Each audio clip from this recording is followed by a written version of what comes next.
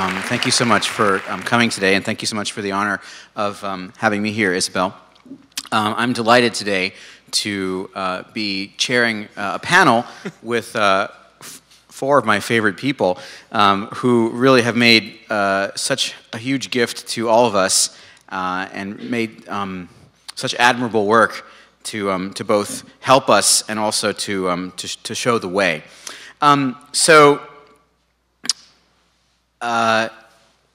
It's sometimes said that to a person with a hammer, the whole world looks like a nail. And this may be true. What's interesting, though, is actually there are very slight and subtle differences between hammers that actually allow them to do very different things, some better than others in different ways. And so part of, I think, the objective of this sort of panel today is to suss out some of the different ways in which the different environments that these gentlemen represent and have helped create sort of operate culturally and have different kinds of communities of use and different kinds of vernaculars of use, different idioms. At the same time, how common their approaches are and how much of a loving gift their work is to so many of us. We have here today the four founders or lead developers of basically the four main environments in which interactive art and computational design are done today: Max, MSP, Jitter, Processing, Open Frameworks, and Cinder. I've organized their presentations today in chronological order that these environments were initially created. So Max MSP was first released in some version in 1986 or thereabouts. Processing released by Casey Reese and Ben Fry in about 2001. Open Frameworks, the earliest version on my hard drive I could find was 2005. And 2010 was when Cinder was released. The last time a panel like this was assembled, to the best of my knowledge, was at a conference I organized in 2009 called Art and Code, and Cinder didn't even exist at the time. So it's a pleasure to sort of see how things have changed in the last several years. All of the gentlemen here are extremely accomplished artists and creators and engineers and sort of often called creative technologists in their own right, whether you call them artists or designers. Their work is itself quite interesting, and I think we're going to see, especially in the panel discussion afterwards, some of the ways in which the environments they've developed to help us make our work are actually in response to some of the ways that they've needed to develop them to make their own work. I'm going to read each of their bios before they each speak, so I'll begin with Luc Dubois, who is the co-author of Jitter, a software suite for the real-time manipulation of matrix data, developed by San Francisco-based software company Cycling74. Luc is also a prolific composer, artist, and performer. In 25 albums and numerous other works, Luc explores the temporal, verbal, and visual structures of cultural and personal ephemera. He holds a doctorate in music composition from Columbia University and has lectured and taught worldwide on interactive sound and video performance. He's presently the director of the Brooklyn Experimental Media Center at the Polytechnic Institute of NYU, and he's on the board of directors of the Issue Project Room. Ladies and gentlemen, Luc Dubois. All right. Okay, Max in 6 minutes. Here we go. So it's really hard to talk about this piece of software without talking about the person it's named after. Max Matthews, who passed away last year at the age of 84, was an engineer at Bell Labs in the 1950s and was tasked with the incredible job of figuring out how to make sound on the computer. His research, which lasted pretty much up until the weekend he left us, created a lot of the foundational technologies in not only everything from MP3 players to how we make synthesizers to how we work with real-time media today. Max, the program, had its origins in Paris. You're looking at an aerial view of another great art museum, the Pompidou Center. One thing to think about next time you're in Paris at the Pompidou Center is to think about how underneath your feet and behind you is the world's largest electronic music research facility. It's called IRCAM. In the 1980s, they retained an American engineer named Miller Puckett, MSP, to develop a software package to empower engineers and musicians and composers to work with real-time sound. Unlike my esteemed colleagues at the table who will be showing their software, this is a programming language that you learn a little bit more like a foreign language. It's a bunch of objects and you hook them up and it does stuff. Okay? The sort of classic example is this. This is called the random atonal crap patch. Pretty much everybody knows how to make this within about half an hour of learning Max. You can see how it works. You've got a bunch of objects and they hook up and they send messages to one another. Maybe a slicker demo might be something like this. This is something that's going to listen to my voice. Right? And it's transcoding audio into a 3D rendering. I'm going to do a quick whirlwind tour of some people who use this software. The people who sort of started out using this software, as you can might imagine, are musicians. This is the incomparable Pamela Z, who is performing with a Max patch that takes her voice, remixes it, loops it behind her, adds effects. A little shout out to Pittsburgh. This is Eric Singer. Eric Singer is a roboticist. He runs a thing called the League of Electronic Musical Urban Robots. This is a mechanical guitar that is being driven by a Max patch. Tony Dove, who is a New York filmmaker, performs her films live on stage through the act of performative editing. So she'll shoot a movie and then use a motion capture instrument. And by waving her arms and making different gestures, she can cut between different scenes of film. Anna Weisling is a Northern Ireland-based live visualist who remixes live video on stage.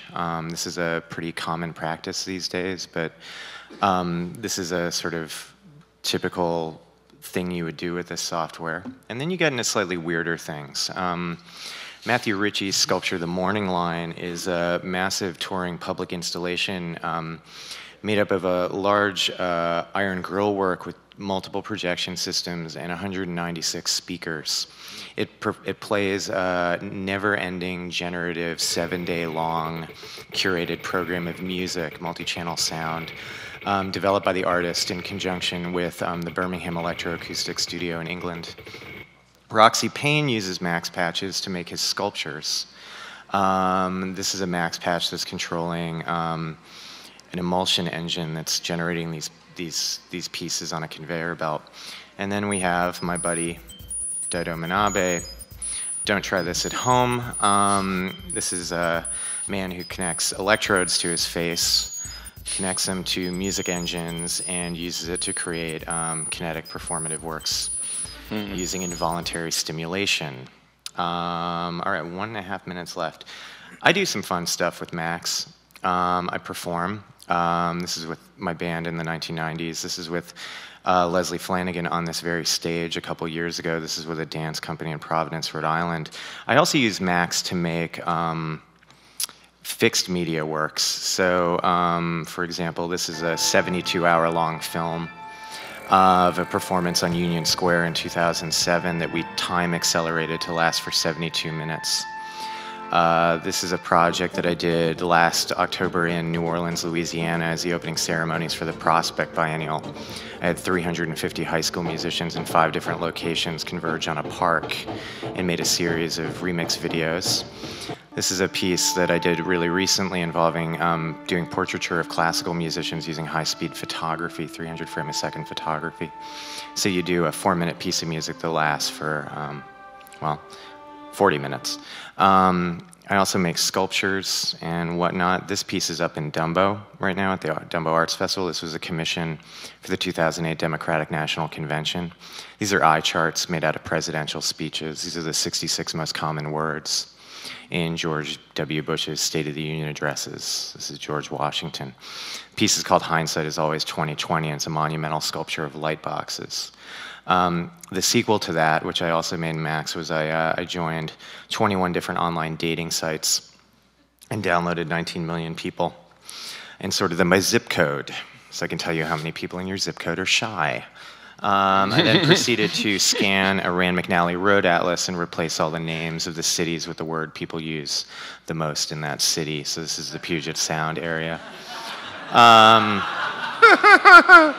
I have obsessive compulsive disorder. This is something you do when you have, this is New York City. So we are somewhere around here, I think. which I think is interesting. The project is called A More Perfect Union. So that is my whirlwind tour of this stuff. Oh, I ran 30 seconds over. Good grief. Okay, thanks.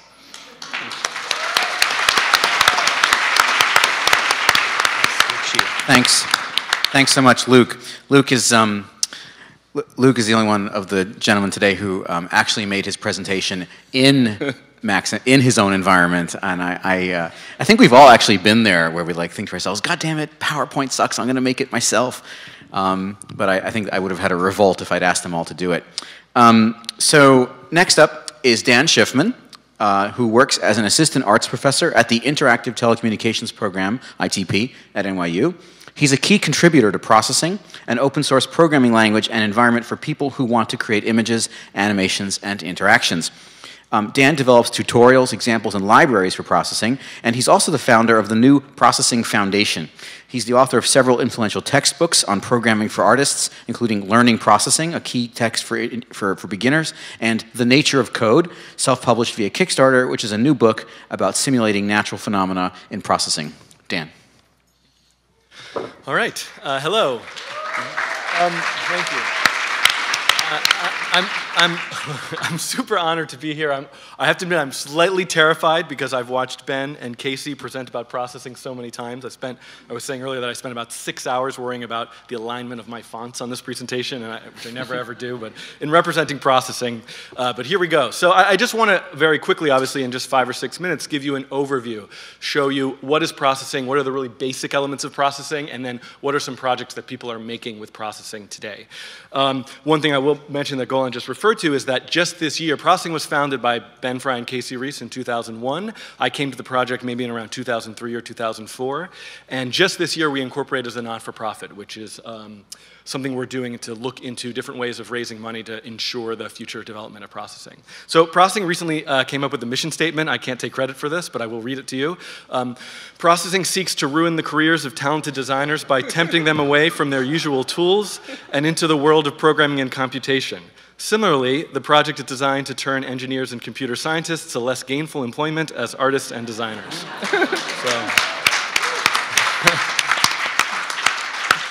Good luck, everyone. Okay. Okay, so processing, there's a big history that came before processing and lots of stuff that's happened after processing. So there's this big ecosystem of different programming languages and environments. I want to mention just a couple things. Processing was really an outgrowth of design by numbers. But one of the innovations here is that it uses the Java programming language as its kind of underbelly. And so it's very extendable through libraries, and anything you can do in Java, you can also do in processing. There's been some outgrowths now with processing.js, which allows you to publish a majority of the stuff that you make in processing, maybe a minority, but a portion of the stuff you make in processing directly into JavaScript, as well as publish directly to an Android phone. Processing is used quite a bit for education, and this is a little bit of an old graph, but this is showing processing usage data, and you can see where the end of the semesters are and then where winter break is. And it's been steadily increasing over the years. There's lots of books on processing if you're looking to where can I get started learning. I think the first book came out around 2007 or 2008, and this is just a small selection of some that are out now. So one of the things about processing that makes it great for education is its simplicity when you're first starting. This is processing. That's the IDE. It's just this nice, I find that to be very comforting and soothing. So it's just this nice empty window. You can get started right away. You can type a little bit of code. You can press this button called Run. Your code is compiled. It's executed. Boom, you have your window with your little drawing. So this is one of the things you can do very, very quickly. When you're first learning processing, you can learn a few basic functions, a few basic commands, and be up and drawing really quickly. And this is a sample just from my class this semester of the students learning after 1 week of the basics of processing. These are some of the drawings that they came up with, from a jailed bear to Kanye West. Okay, so a semester can be built. A semester about learning to program can be built with processing. This is a table of contents from Casey and Ben's book, the Processing Handbook, I believe it's called, and you can see how you might build a semester from topic to topic, the fundamentals of programming through different types of modes of interaction and advanced graphics techniques. There are a slew of examples that come with processing if you download it, from very basic things with mouse interaction to, this is going to go much slower than I want to talk, but there's to modeling things with math, a sine wave, texturing with images. So the examples are organized under basics for learning the basics of programming, topics for different types of topics like simulation, image processing, as well as lots of other stuff that's in there. And I want to keep moving here. One of the great things about processing is that the project itself is rather small. There's a core set, there's an IDE, there's a core set of drawing functionality, but it's extendable. If you're sitting there working on processing and you say, oh, I only wish it did this thing, chances are somebody else thought of that and made a library for processing, and if they didn't, there you go. You can make that library for processing yourself. So there are a wide variety of libraries that exist for processing in 3D, animation, computer vision, if you want to hook up OpenCV, hardware, if you want to play with video, if you want to do simulation, lots and lots of stuff that you can do with processing. Okay, so I think I have about a minute and a half left, so I'm going to run through a selection of projects in a few different areas that have been made with processing. One of the things that becomes a little bit confusing in a presentation like this is it starts to look a little bit like a toy environment. You can draw like little pretty bears and pumpkins and flowers and hearts and things, but and learn the basics of programming. But as you'll see, a wide variety of professional projects and installations are made with processing, in particular with some of the new features that are in Processing 2.0. This is Casey Reese's project called Chronograph, which is an installation on the New World Symphony building in Miami, all done in processing. This is a project from one of my courses at ITP called Beluga. The IAC building, which is 18th Street and the West Side Highway, has a 120-foot wide video wall, and this is a live performance where dancers are jumping up and down on these trampolines and affecting these wave patterns on the screen. This is a project called Belly Full of Eels by Molly Schwartz. And one of the things I wanted to point out with this project is Molly is an animator and motion graphics designer. A lot of this project was made with After Effects, but she created these eel animations in processing and then brought them in. So processing is a great environment for taking something, bringing it into After Effects, printing it, building a physical structure. There's lots of ways you can come out of processing. Data representation is certainly a field that a lot of people use processing for. This is from Ben Fry's firm, Fathom, a project called Density about the world population as it passed 7 billion, right? I think we're at 7 billion now. Maybe we're close to 8 now. I don't know. It's moving very quickly, I hear. This is a project called Cascade, which is by the New York Times Research Lab, which demonstrates ways that ideas propagate through social media. So what happens to a New York Times article after it's been published? This is a project by Nicholas Felton. He makes these every year, or every other year, his annual reports, and he does a lot of tracking of his own data and uses processing to generate some of his illustrations and art that go into his annual reports. There's a lot of projects made with physical interaction. This is a project where a Kinect camera is measuring the depth map of sand, and you're able to play in the sand. This is a project by Filippo Vanucci called Scrollables, a kind of pre-iPad touchscreen with actual physical paper that you can scroll, and all the graphics were done with processing. Fabrication, this is a project by Mary Huang, where where a dress was designed, the geometry of a dress was designed using processing, and then the dress was fabricated. This is a project where the human lung was modeled, and then a big physical structure. And I'm at the end now, and this is a project about, of a set of prints that are made from processing as well. So there's processing.js. That project can be published to the web. This is a great example of that. And I'm going to show you that processing also runs on an Android, and just sort of finish off by saying, if you're interested, there's a lot of new features in Processing 2.0, and you can download it at that link below. Thank you. Thank you, Dan. Many of the environments that are presented here today are free and open source, and it's something that you can all get started with. But where are my manners? How many of you create your own new culture in processing Max, Open Frameworks, or Cinder? A good number. That's great. The rest, this is your chance to learn about them. The next person I'd like to introduce, a frequent collaborator of mine, Zachary Lieberman, is the co-founder of Open Frameworks, an open source C++ toolkit for creative coding. Zach is also an award-winning artist with a simple goal. He wants you surprised. His work uses technology in a playful way to break down the fragile boundary between the visible and the invisible. Most recently, he launched 400 balloons, radio-controlled glowing balloons across the United Kingdom. He helped create visuals for the facade of the new Ars Electronica Museum. He wrote software for an augmented reality magic trick, and he helped develop an open-source eye tracker to help a paralyzed graffiti artist draw once again. He teaches at the Parsons School of Design. Ladies and gentlemen, Zach Lieberman. So I'm super honored to be here and honored to be on this panel. I'm going to use some of my precious seconds to describe. You know, I was on the taxi ride over here. I was trying to think, okay, what is the best way to describe the Open Frameworks community? And I was thinking, you know, in high school, what would we be like? And you know, of course, you have like the athletic people, you have the nerds. But I was thinking, okay, Open Frameworks, it feels a little bit like the theater group. And because the theater group, there's always building stuff, they're backstage, and then there's always some people in the theater group that have the keys, and they have the keys that take you, you know, to the basement, or to the roof, or to the behind the places you're not supposed to go. And Open Frameworks, to me, feels like a community of people that have the keys to take you to places you are not supposed to go. And our motto is this: you do not need a computer science degree to do crazy computational stuff. And what we're really built around is this philosophy which is that it's not as hard as it looks, and here's how. I'm going to show you some eye candy. This is some projects people have made with Open Frameworks.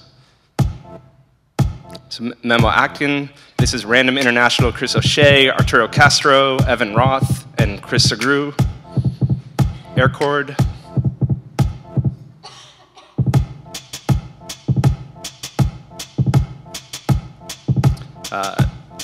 Todd Vanderlyn, Kyle McDonald, Bill Keys, Philip, the iWriter project, Kyle McDonald, Face Shift, structured light scanning, 3D scanning, a lot of music videos.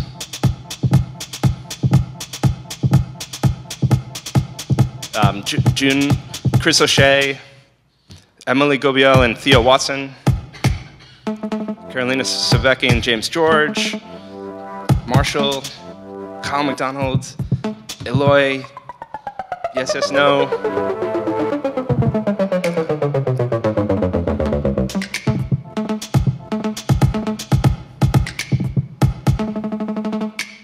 There are 6 key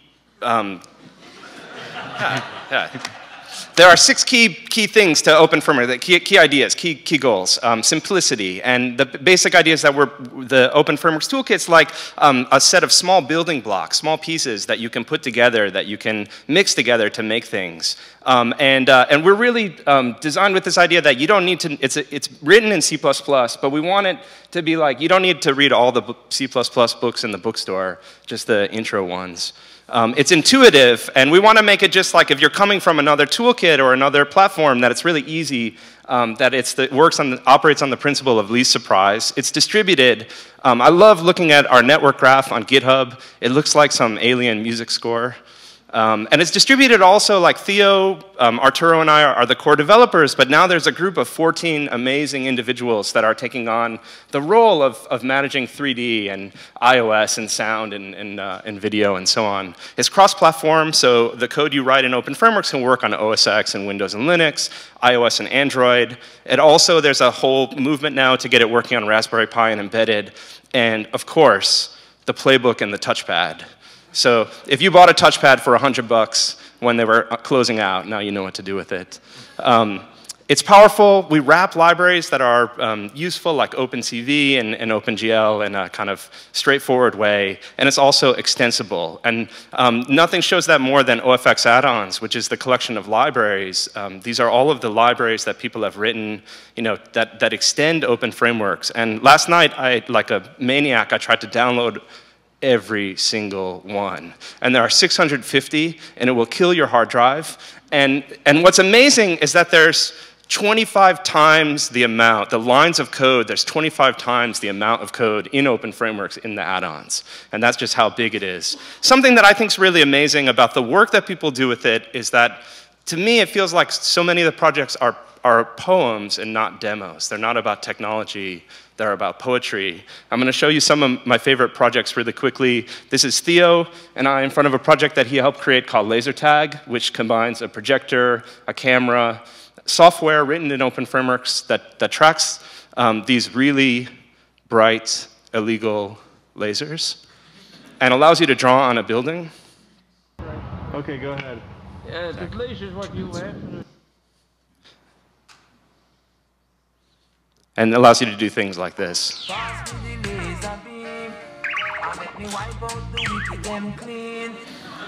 And you know, of course, one of the things that I love is going on Vimeo and just seeing all of the great work that people do. This is a project by Chris Segru, which is called Delicate Boundaries. And here you can see there are bugs on a screen. And when people, the audience members, put their hands next to the screen, you can see the bugs actually come off of the screen onto your hands. We always talk about artwork leaving the screen, and this is a really good example. Daito, who was mentioned, and I worked together. This is some extremely weird stuff we were doing in a hotel lobby in Belgrade. This is a project which I love, and Carolina's here. She's going to talk to you later today. A project called Sniff, and this is using open frameworks to do the tracking and using Unity to present this really beautiful, this illustration of a dog that's following your movements and responding to you, and it's really magic. It's about creating magic. Okay, I'm going to skip everything, and I'm going to talk about why it's important. People say, why are you interested in open source? If you tell people that you're making art, they think of the solitary genius who's misunderstood, working alone in an attic. I think we need to fight against that art is a laboratory, that it's a kind of R&D. DIY, of course, we're into DIWO, do it with others. We do all kinds of events and workshops and so on. I think if you have a group, you have to have a gang sign. So Open Frameworks has a gang sign. This is the OF gang sign. Everybody gets it except for her. And we do all kinds of things like make laboratories. This was a laboratory that we made. And we come together. We like to write code and drink beer and come together, make projects. And most important thing I would say is this, that it's about the community. And so if you're part of Open Frameworks, I'm super honored to be working with you. And if you're not a part, we welcome you. Thank you.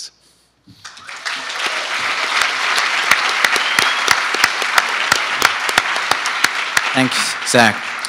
Next up is Andrew Bell. Andrew Bell is a founding co-creator of Cinder, a community-developed free and open-source library for professional quality creative coding in C++.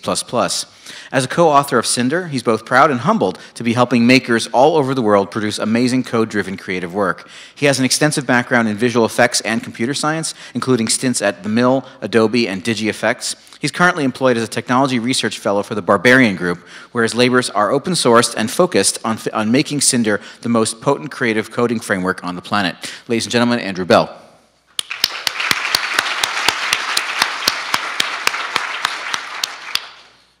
Hey, so I'm going to just rip through this sort of whirlwind tour of Cinder. Probably a good way to think of Cinder is if you took the processing mission statement and inverted it. You would end up with Cinder. So we have kind of a disproportionate number of users that are professionals working in creative coding. They're not necessarily well known in their own right because it's maybe not about their persona as artists. But I'm going to show some work primarily, sort of the reasons that people pick Cinder. I'm not going to get too in-depth. They're pretty technical for the most part. And if you would like to, we can rub nerd antennae together after I speak. I'll be happy to kind of get full frontal nerdity with y'all. But for now, we're just gonna look at, I'm kind of focused on the commercial side. Cinder gets used for a number of other things as well, but primarily this is commercial work. So I'm gonna start with a company called Field. They're based in London. They do a lot of really nice immersive installations. This is one they did at La Gatton that was real-time generative creatures all created in this totally immersive room. I'm also going to butcher every one of these clips, so if you get emotionally involved, get ready to have your heart broken, because I'm going to have to cut them all short.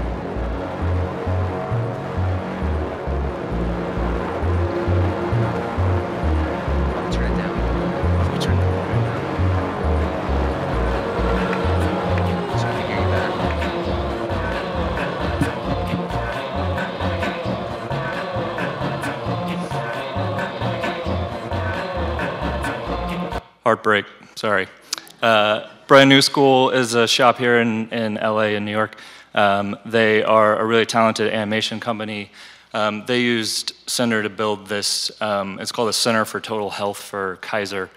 So it's all of these really large-scale touchscreens with sort of health education. You can go see this in Washington, D.C.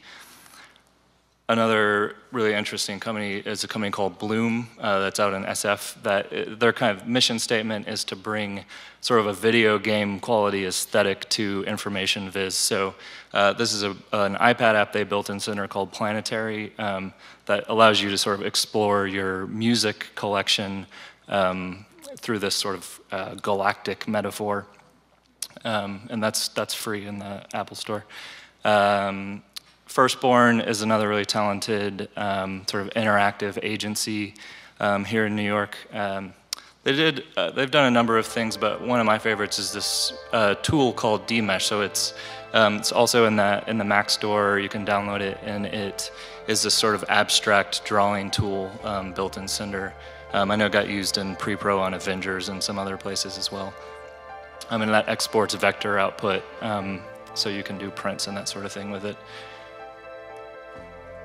Art break. Murata is Guillermo del Toro's sort of connected animation company out in LA. They did a really nice project. Probably some of you all saw this at the Lincoln Center. This was up for a while for IBM, sort of exploring, this is real-time data viz done on this huge screen that was running day and night for a while there at the Lincoln Center. It was a really nice result as well. Let's see, interesting project at MIT using Cinder. This is called Tether, and this is a sort of next-gen human-computer interaction research project. So this iPad is sort of a window into a virtual space, and then that glove, of course, allows you to interact with that space in real time. Pretty interesting stuff.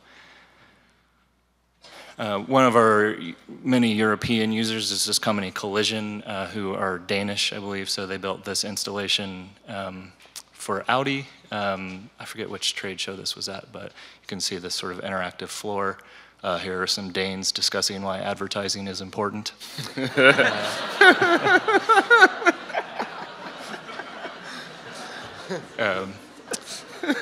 Another European company, iFontaine, is a Dutch company. They built this multi-touch sort of map that's installed at the Groninger Museum that allows you to explore the space in 3D as well as the collection. Who knows what that says? Another well-known company, Radical Media, is using Cinder. They do commercials and music videos, films that you would recognize, but they're getting into installation work as well. This is a project they did for Nike. I wish I could run this whole clip, but this was at South by, if any of you were there. And it was introducing the Fuel Band. So they built some large-scale sort of real-time displays, all using Cinder, that are pretty slick. Sorry, Google it, you'll love it. Pentagram is a very famous design company. They're most famous, I think, probably for their logo design. In fact, they designed the Guggenheim's logo. But they also do some really lovely installation work, exhibit design in particular. So Savannah College of Art and Design hired them to build this multi-touch table there at SCAD. That's all done in Cinder as well. If you all know Oblong, this is the company that was sort of the real Minority Report. They were hired to do all the consultation around the tech behind Minority Report. So they build these truly next-gen sort of HCI projects, and this is one they just released in Cinder that is a sort of gestural beat creation tool that's pretty slick. Breakfast is a pretty cool company here in New York that does physical installation as well. They built, if you all know those electromagnetic dot displays that are like, you know, traffic 6 miles or zombies ahead, they got an electronics guy to hack that and run it at like 100 times what it was designed to run at, and built this real-time electromagnetic dot display. That guy's probably talking about how important advertising is too. Fathom is Ben Fry's company, so Ben's one of the main developers of processing the framework Dan presented, but for this commercial project for GE, Fathom used Cinder to create the iPad app. This is actually really wonderful. This is the whole history of GE's annual reports, which are actually really beautiful documents, sort of the history of graphic design. And you can play with all of them right there on your iPad, and that's also in the Apple Store. And then my last piece is this company, Red Paper Heart, does really great installation work here in Brooklyn as well. I can't show you this piece, I don't have time. That's for Urban Daddy's Christmas Party real-time grandfather clock. This is for Nike, though. They did this with Hush. These are these crazy futuristic treadmills that can give you live feedback as they're running. This is my very last little piece here. So they built this race.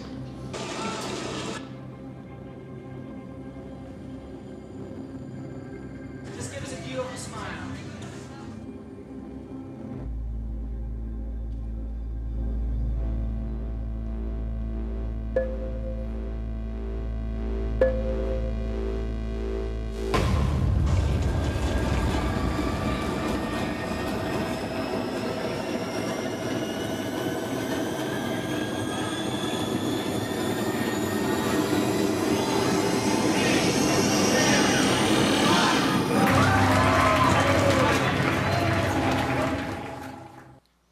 Also worth a Google. Thanks.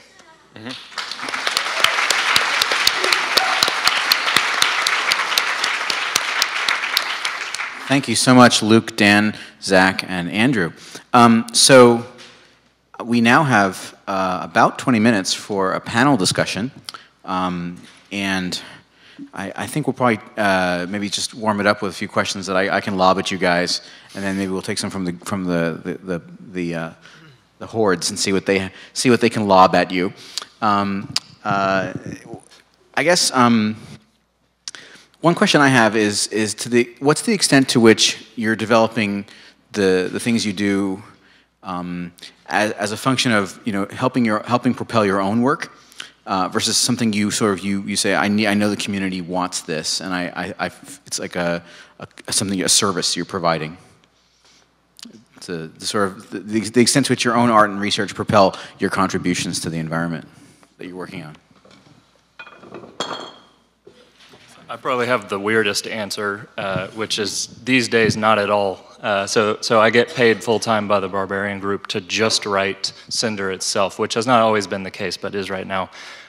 So I have a kind of always the bridesmaid, never the bride relationship with Cinder right now. With the exception, I'm doing some nonprofit stuff for Charity Water with some friends from church. But other than that, I pretty literally just write Cinder. But again, that's kind of a new development. Luke? I mean, I think the majority of the people who do the engineering at Cycling 74 very much bring their arts practice into the development cycle of the software, but a lot of it's about reaching out to the community and also finding out what everybody else wants. I know that when we did the first round of jitter engineering, we didn't want to call it like a video toolkit, right? And so they sort of put me in charge of coming up with like all the things that use the same kind of number scheme but don't have anything to do with video. Right, and that was sort of my dissertation research at Columbia. So in that way, it sort of directly influenced it. But I think it's definitely iterative. A lot of times, I see what the guys, the people at the company come up with, and I'm like, oh, I got to use that in a piece, man. I got to figure that out. So yeah, it's definitely like that. For me, I mean, one thing that happens a lot, I mean, I spend most of my time teaching and writing tutorials. So, and at ITP, if you're not familiar with the program, we're a master's program at NYU, at Tisch, we have about 100 students who enter the program each fall learning to program, many for the first time with processing. So a lot of the work that goes into processing comes out of teaching those courses. What are the things the students are trying to do? What are their ideas that aren't being served? What doesn't make sense to them in the way that it's taught and the way that it works in the ID? And so I hope at least try to act a little bit as a bridge between them and talking to Casey and Ben and figuring out what's going to be in the API, what are the features going to be, what do we need, that type of thing. Yeah, I would say in my work, but also the work of the core developers and the people that are really contributing to the Open Frameworks code, that it's heavily driven by, it's heavily use driven. So we take the things that we learn when we're making projects and we find a way to make them reusable. And that is, I said, I have this big kind of preach always this idea that artistic practice is research, and obviously open source is one way of publishing the results of your research. And yeah, for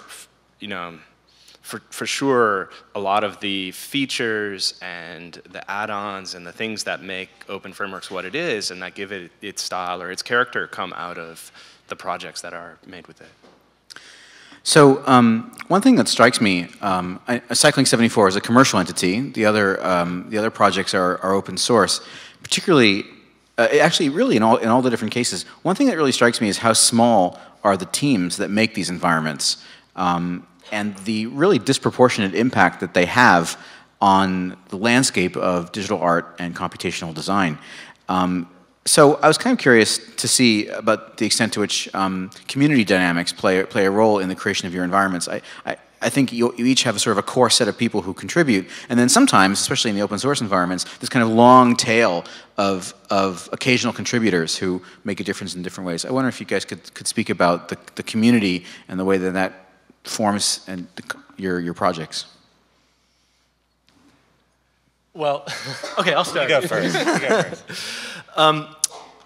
It's interesting. Like, one thing that I find is that there are a lot of misconceptions out there. I think sometimes people will come and ask a question with this sense of that there's this giant building somewhere with the hordes of worker bees all developing, processing day in and day out, and really it's like Ben Fryen is locked into a basement for like 1 weekend a year or something. So it is a very, very small group of people essentially volunteering their times. The nice thing about the community aspect of this is that there is this very active forum and the libraries as well. So there are people contributing with ideas and making libraries, and a lot of that stuff starts to get folded into the core. I think one of the things we could do a better job at is a more distributed model. Zach showed the network graph on Git of open frameworks, and processing's code base is still in a Subversion repository. So moving in that direction, I think, will really allow more people to contribute in a more substantive way, and that's something that we definitely hope to do. Zach, you want to? I mean, for us, the community has always been key, and and that the community gets driven from a lot of different ways. Obviously, the forum's really active. Sometimes the forums are very difficult because they don't always scale very well, like hundreds of people using them, and it's, forum software always seems to be really problematic. Forums, mailing list, IRC meetings in real life, having kind of knitting circle events, having events where we come together, having workshops, and then increasingly Git and GitHub have been really important for shaping the conversation of what the tool is. What's Git, Zach? Oh, Git. Oh, so Git's a versioning system developed by Linus Torvalds. The audience says they know what Git is. They know it. I don't know. And the inventor of Linux, or the kind of key developer of Linux, the Linux operating system, developed Git, a versioning system, which has been really instrumental in pushing the conversation to a code level. So instead of just saying, hey, here's a feature I would like, saying, here's a pull request, here is an actual implementation of something that I think is useful, not only to me, but to other people. And we start to have, conversations not go from more kind of, what if or metaphysical questions to like, actually, here is the way you do it, and what do you think about this, and let's talk about the lines of code. And that's been really, that's dramatically changed. So when we started open frameworks, it was like zips of code, that we were using FTP, and then, but now to have actually a granular level conversation has been wonderful. Did you want to say? Yeah, sure. I mean, the thing about Max's user community is it's 25 years old and growing, and it's actually many communities because it's used in a lot of different ways. The original user group for Max were musicians, were electronic musicians. First time I ever saw it was in 1992. At a visit to the Dev Theater for the Royal Shakespeare Company. They were using it to procedurally implement their lighting design, right? It's used by visual artists, it's used by filmmakers, it's used by all sorts of people, it's used by system engineering firms. A lot of what Cycling74 really works hard to do is try to bring those disparate groups together through the fact that they're all using this wacky software, right? So we throw like a biannual expo, where we bring everybody together, and we have a very prominent kind of website and community base, and that's sort of how we do it. But it's you know, there's a permeability between the people who use the software, the people who serve as third-party developers for the software, and the people who actually work as consultants, consultant engineers for the company. And so there's a lot of flow through that. A lot of times we'll see someone's work self-published online, and then we'll hire them to work with us on a version, and then sort of rinse, repeat. Yeah.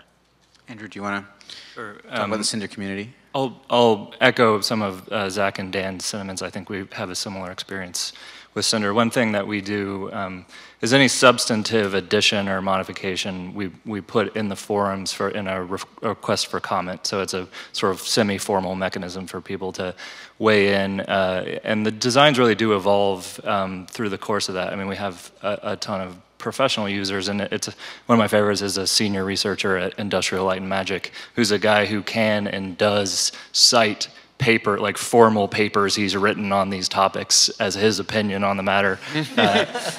So, and we have kind of high stakes in the sense that a lot of people are literally earning a living writing Cinder code, so they have multi-million-dollar projects resting on this. So we don't break things lightly, and in fact we don't even add things lightly. Usually there's a pretty sort of long period where people can weigh in on their take on a design.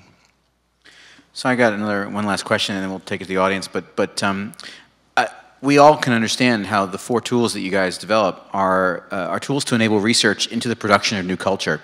And still, there are different cultural sort of emphases or exponents of the work that's made with your environments.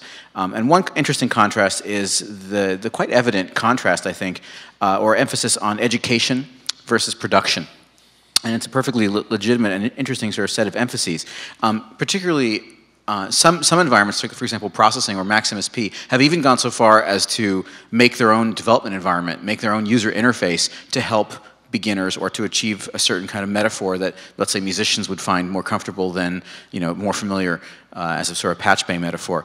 So I'm wondering about sort of where you guys feel about sort of education versus production as a kind of a general theme, and particularly in light. I'm just curious to the audience, how many of you guys saw the recent fireball lobbed towards the field by a guy named Brett Victor? No, okay, didn't make it this way. Oh, a couple of you did, okay. Well, but just in general about the education versus sort of production, because each of you are educators in some way. Each of your environments are used in educational contexts, and each of you also have people whose livelihoods depend on using your products. So we can talk about that. Dan? Go first. Okay. But I always think of all these good things to say after they go. Anyway. No, I'm just kidding. Okay, Zach. You know, I come from a particular bias in that I focus, I would say, almost all of my energy on using processing to teach beginners. So for me, I like to be involved in processing to make sure that we never lose that. Because it's so tempting. We want to add all this cool OpenGL 2.0 stuff. We want to add all this great new stuff to do with video. And in a fantasy world, processing can really do both. But I think on a certain level, it's really important that we keep that, that primary sort of principle, that primary philosophy that you can sit down on the first day and kind of feel comfortable and happy and soothed while you're learning to program in a step-by-step fashion. So the goal is, I think, and this is something that comes up in discussion all the time in terms of what to add to the IDE, and that's really related to this Brett Victor thing that came out too. You know, you can use Eclipse to do stuff. Eclipse is a fancy Java development environment. There's lots of and Open Frameworks and Cinder both don't have their own development environment. They use commercially available or sort of hackers, traditional programmers' tools for writing code. Right. Yeah. I mean, I think Open Framework sort of sits, you know, in the middle between processing and Cinder, and that it was designed not as an education tool, but it was designed around education, in that it really was a toolkit that I was giving students. The sort of history, 2004, 2005, was that it was a tool that was being developed at Parsons, primarily because Golan and we were collaborating using a tool from MIT that was not open source. It's not available yet. And a C++ toolkit that also kind of became the inspiration and led up to processing. So we come out of the same family tree in a way, but this came about as a tool for for students, for me to be able to go to students and say, hey, here are these things that I'm making, you can make them too, it's not hard. That has translated out of the realm of education into obviously commercial work and people making a living and making projects, you know, with their work, but it always feels like the foot is in both camps, that it's both about education, about making something which is simple, and also something which is useful and people can use professionally. Andrew, I wonder if you could comment on education for Cinder. It's because so much of the work you showed is, you know, high-end commercial production. Sure. Yeah, I mean, I think it's true of all of these guys. There's a God-given ability to sort of bring creative coding to the masses. I mean, it's all of these guys are famous. Everyone but me is famous. Largely for both their academic and their art practices of this sort of Promethean bringing this to the people. It's not really an emphasis, it's true. Cinder is, I gave a talk a while ago called Feeding Babies with Creative Code. And my passion is people being able to earn a living doing this kind of work and feeding a hypothetical baby. Most of us are socially skillless and would probably never have babies. But should that ever befall you, I would like for you to be able to feed yours with creative coding. So truth be told, if you're a beginner in this world, I'm pumped that you're getting started. I don't really recommend Cinder if you're just getting rolling, though. Luke? I mean, it's funny because Cinder is actually the platform I teach in at school. And the reason that I do that is because the biggest thing about the school where I teach is that the students, when they graduate, have to have a business plan and be able to incubate a small business career. And so it's the most economically viable kind of situation for that. Max is also used a lot in professional kind of systems engineering situations. We use it a lot in education, but one of the things that's a little bit different about Max is you teach things other than Max using Max. So it's used to teach physics in high schools. It's used to teach digital signal processing. It's used to teach music theory.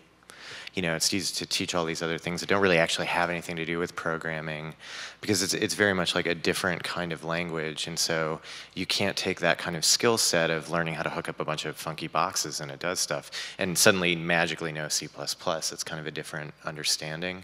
And so it's a way to do an end run around that to still get really creative things out of the computer. We've got 4 minutes, time for one or two questions. I see one over there. Sir, why don't you speak loud? Is there a mic? Yeah, there's a mic. Oh, there's a mic, please. Yeah, please. I didn't know. Great, it's great. So hi, my name is Omer. I'm a student at ITP, and my question is to the three of you. Actually, to you two. Thing is that it's no, because it's like you seem to have solved the problem slightly.